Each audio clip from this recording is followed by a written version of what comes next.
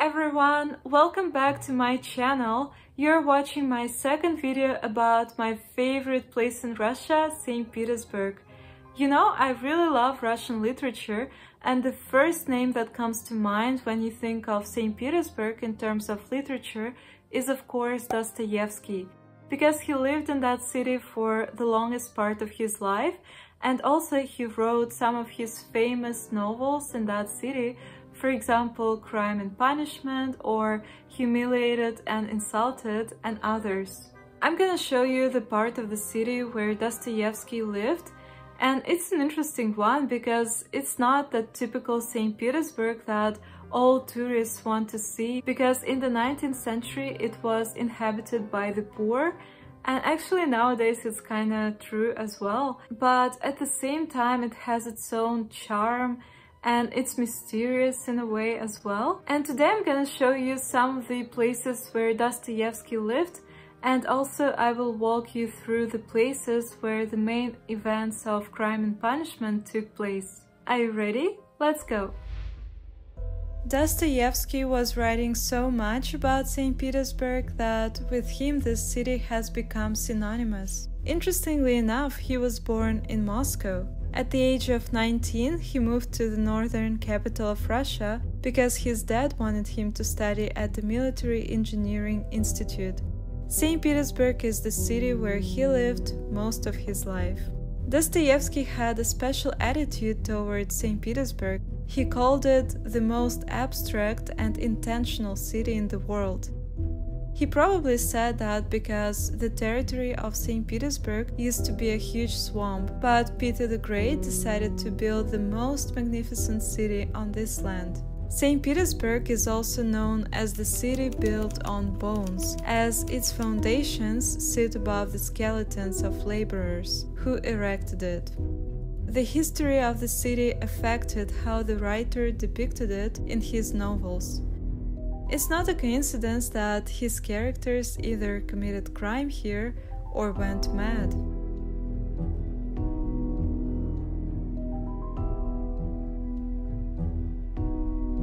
Here is the last building where Dostoevsky lived. He never owned any property, he rented apartments all the time, and he lived in 20 different locations around the city. Fun fact about Dostoevsky: he preferred to live at crossroads near a church. Apparently, such location of a flat was perfect to observe all kinds of people and get an inspiration for his novels. Close to the building where he lived, there is a typical for St. Petersburg well yard. It is called that because walls of the buildings surround the whole yard. When you are standing there, it looks like you are at the bottom of a well. They are common in this city because it's an extremely windy place, and such structure protects house dwellers from winds. In Dostoevsky's novels, such yards are described in a depressing way, as they symbolize a dead end his characters come to. Dostoevsky lived in the criminal and poor part of the city. The houses like these were inhabited by poor people who would rent rooms and even corners of rooms. As a result, one room could be inhabited by several dwellers. The view from their windows was not inspiring as well, just yellow walls of the same building. These yards were filthy, as there was no sewerage at that time. Still, Dostoevsky loved walking in places like this to get inspiration. Dostoevsky's last house is located on a street that nowadays is named after him. It got its name in 1915. It's still not the prettiest part of St. Petersburg, just like at Dostoevsky's times, when this area was situated almost on the edge of the city. Personally, I'm not very keen on coming here, because somehow I don't feel comfortable in this district.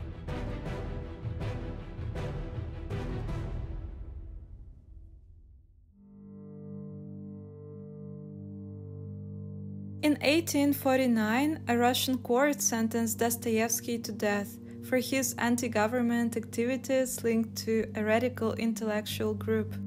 The members of this circle were sentenced to death by firing squad. Dostoevsky and other prisoners were taken here for the execution. Now this place looks really lively. There are no marks of that tragic event. There is a youth theater and a park here. Last minute, when Dostoevsky was counting seconds to his death, a card delivered a letter from the Tsar commuting the sentence. Instead of being subjected to death, Dostoevsky was sent to Siberia, to a prison camp. We went to the underbelly of St. Petersburg of the middle of the 19th century. This district was infamous for its criminal dwellers, and there we found the house where Dostoevsky lived while he was writing Crime and Punishment. Dostoevsky had huge debts, so he was always searching for the cheapest places to rent. Around this area also lived the characters of Dostoevsky's famous novel Crime and Punishment: Raskolnikov, Sonia Marmeladova, and the old moneylender. The reader gets to know St. Petersburg from Raskolnikov's movements. Therefore, not the whole city is shown, but only the part of it through which the character's route passes. Drinking houses, taverns, narrow stuffy streets, Sinai Square, gloomy buildings with their ugly dwellings, corners. This place is mentioned in the novel many times. Now it looks very different to what it used to be like. The only thing that reminds us of Dostoevsky's St. Petersburg here is the yellow color of buildings, which is also a metaphor in his books. In Russian, madhouses are called yellow homes. That's why yellow is a symbolic color in Dostoevsky's books. By the way, this little building here is the prison where Dostoevsky spent a couple of days for quoting the emperor in the newspaper. Instead of the metro station, there used to be a huge church here. The place in front of the church was packed with poor people, the homeless, criminals, and prostitutes. It used to be a strange place where religion was mixed with sin, but Raskolnikov loved this place because here he could blend in the crowd. A 30-minute stroll away from Sinai Square is Raskolnikov's house. Here Dostoevsky settled Raskolnikov somewhere in the attic in a small closet, which the writer compared to a coffin or a cabin. Here the novel starts. On an exceptionally hot evening early in July, a young man came out of the garret in which he lodged in S Place and walked slowly as though in hesitation towards K Bridge.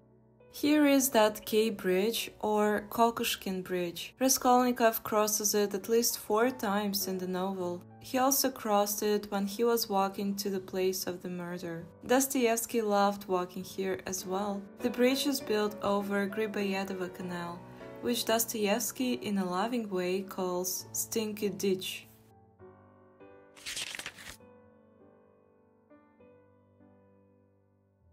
The heat in the street was terrible, and the airlessness, the bustle and the plaster, scaffolding, bricks and dust all about him, and that special Petersburg stench so familiar to all who are unable to get out of town in summer, all worked painfully upon the young man's already overwrought nerves. The insufferable stench from the pothouses, which are particularly numerous in that part of the town, and the drunken men whom he met continually, although it was a working day, completed the revolting misery of the picture. An expression of the profoundest disgust gleamed for a moment in the young man's refined face.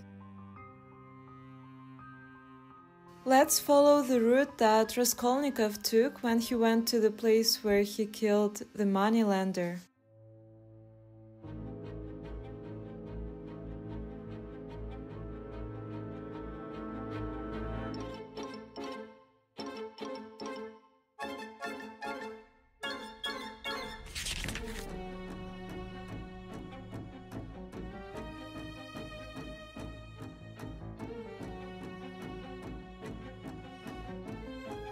The moneylender lived on the 4th floor of this building.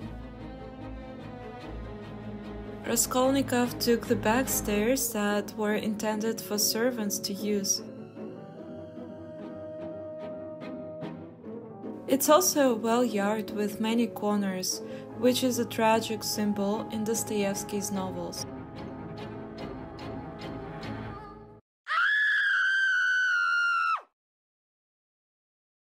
Thank you so much for watching this video. I really hope that you've learned something new about St. Petersburg and Dostoevsky. Let me know in comments if you've read any of his novels and what you think about them.